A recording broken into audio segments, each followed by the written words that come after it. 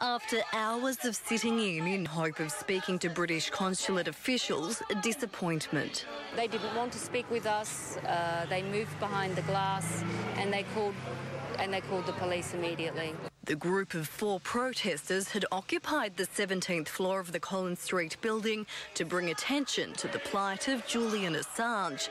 But they soon found themselves outnumbered by police, every precaution taken to disperse them. They kept pumping up the heating to the point where we were starting to feel like we were going to pass out. One man attempting to bring water to the few upstairs, only to be stopped by police. And the protective service officers slammed him against a wall and then proceeded to have him arrested. The group voluntarily retreated from the consulate to join their colleagues outside, who were chanting slogans at passers-by. The demonstrators then pushed back inside, making one final effort to get their point across. Hands off WikiLeaks! Free Julian Assange! Alicia Morrison, 10 News.